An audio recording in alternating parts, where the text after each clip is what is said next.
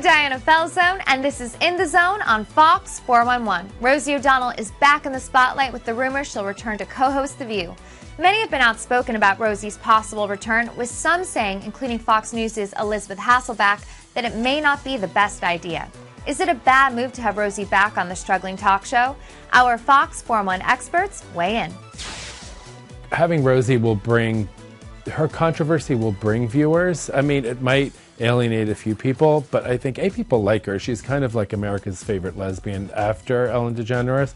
The View had its highest ratings when Rosie was there, and I have to say, it was required viewing when Rosie was on the air.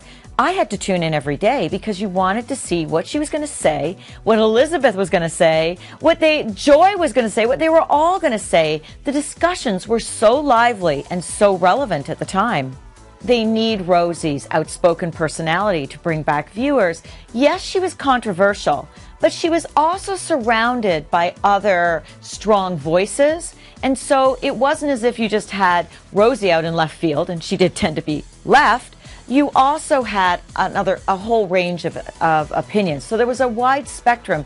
I don't think it's possible to overpower any strong women who are on The View. So I think having Whoopi, who's very strong and animated and informed, with Rosie, and then two other women as well who can stand up to them and provide different perspectives, I think that's a recipe for success.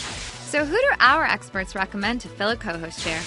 Why not Sarah Palin? I mean, everyone loves to love or hate Sarah, so have her. Imagine Rosie and Sarah Palin sitting in the same room, much less next to each other or one person away. I don't think it would be a bad idea to have Sarah Palin on. Sarah has got very extreme opinions. For more on Rosie's return to The View, go to foxnews.com.